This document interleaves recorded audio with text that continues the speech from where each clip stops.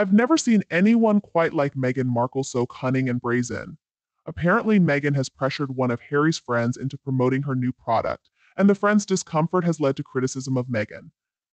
Despite this, she refuses to acknowledge her mistakes and instead challenges the online community even more. Join us as we analyze this incident in detail in our upcoming video. Hello friends, welcome back to the King YouTube channel. Frankly, I doubt Meghan Markle's new business stands a chance, and she needs to come to terms with that reality. It's clear she's unwilling to put in the necessary effort for it to succeed. So imagine my surprise when Meghan exploited Harry's friends to promote her products. So why Harry's friends and not her own friends? Well, you know the answer to that. She has no friends, or perhaps she fears her friends would ask her for money, as that's what she would do to them. Even though Harry doesn't have as many friends as he used to, at least he still has a few. Once a royal prince, he had plenty of friends he could take advantage of, similar to how Meghan has taken full advantage of Harry. Today's topic was actually suggested by a viewer who loves our channel and hopes we'll cover this topic next. I appreciate the love. Anyway, I've thoroughly researched this issue, so I ask you all to do me a huge favor and watch the entire video until the end. Now, back to the story. Polo player Nacho Figueroa posted a photo on Instagram of himself eating, guess what, jam on toast while posing with Meghan Markle's new product, clearly displaying the American Riviera Orchard label. The caption read, "Have I told you I love your jam?" However, it's worth noting that his demeanor didn't seem entirely natural. He appeared uncomfortable promoting the product. Obviously, this wasn't something Nacho was excited about doing. It seemed like he was forced into it by Harry and Meghan. At this point, nobody wants to be associated with them. They're toxic. I struggle to see anything positive about Meghan. All I see is scandal and drama because, well, that's her brand. But amidst all this negativity, there's some good news. Meghan's latest business move actually boosted sales for King Charles' own version of jam. It's been reported that mere hours after Meghan Markle released her new jam, King Charles's Highgrove organic strawberry preserve sold out. So this time, we do need to say a big thank you to Meghan Markle. Thanks to Meghan, we realized that other people's products, not only the King's, but many others, are a lot better than what Meghan has to offer. Back to Nacho. Last time I checked, he's a grown man. Surely he can make his own decisions in life, especially regarding what he posts on his Instagram. But I found his attitude amusing, as if he was coerced into it.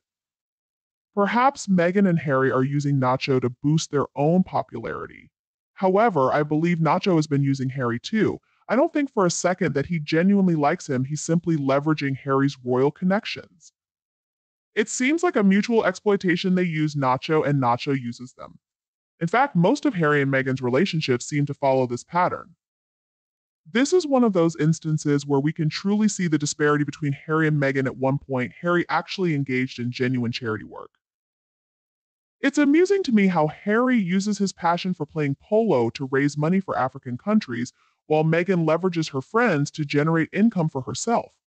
Clearly, this leopard can't change her spots. Harry and Meghan never seem to do things out of genuine concern or to help others. They're always calculating.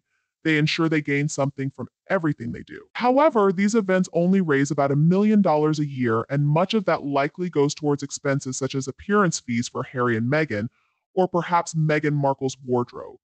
It seems like just an excuse for Harry, the philanthropist, to play polo while having someone else foot the bill. It's sad to see how Harry, when he was a genuine royal prince, especially during his time as a working royal, engaged in a lot of charitable work. However, it seems like Meghan has taught him how to be shameless and cringe-worthy. Just like that odd, outdated maid's cap placed on top of Meghan Markle's jam jar is such a waste of fabric, right? It'll likely end up in the garbage once the jar is opened. How is that eco-friendly?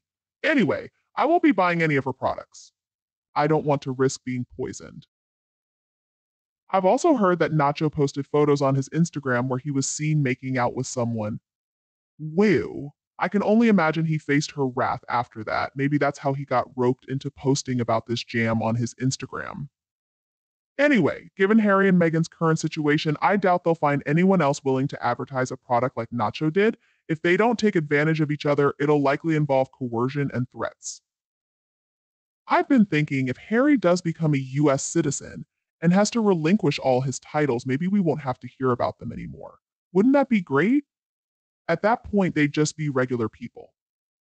I don't see why they would be of any interest to UK citizens, They'll travel to events as ordinary individuals so they won't garner much attention. I hope they don't try to find some ridiculous excuse to come back to the UK they would become a laughingstock. They've lost public support permanently. They should just stay put in Montecito, California as a couple of regular folks. The way Prince Harry has behaved since introducing Meghan Markle to his family has been ridiculous, absurd, and downright disgusting. It's been shocking for so many people. We're all just waiting to see how it ends now. We know this story will continue to unfold, and they're free falling with no end in sight. The royal family took care of Harry, loved him, and protected him, so it's really sad to see how he's turned out. But as bad as Harry is, at least he's not the heir. And thankfully, William is a much better man than Harry will ever be. Meghan should never forget her past actions because the people certainly won't. After insulting the British, she went on to say that she did well to get out of it. Meghan does everything she can to maintain her very tenuous connection to the royal family, believing herself to still be relevant, but she's not. And who does she think she is with that ridiculous crest to do with a crown that she's using for her stupid logo? And she insists on referring to herself as Meghan, Duchess of Sussex. And then she refers to her invisible children as Prince and Princess. She's got some nerve, doesn't she? Well, at least most people see through those two. Most people can see exactly what they're trying to do. Every American Riviera Orchard product purchased rewards her for everything she has done to try to harm the royal family and Britain. All the lies she is told, all her attempts to undermine the monarchy in the country. And Harry's a drug addict, so he doesn't need any more money either. All Harry's going to do with any money he gets is give it to the drug dealers. So, Harry and Meghan can just stay put in Montecito. They can find a different home to live in, one that's not so expensive, and maybe Meghan can cut back on her designer wardrobe. Whatever happens will happen. I guess Meghan can depend on her business to plot to overthrow the royal family. She's going to try to use the royal family's reputation to sell her wares, but it's not going to work. Those two are clearly not connected to the monarchy anymore. I don't care what they act like. Meghan also treated her biological parents so poorly, and Harry's parents too. She is not a good person. And I still don't understand what her problem is with the royal family.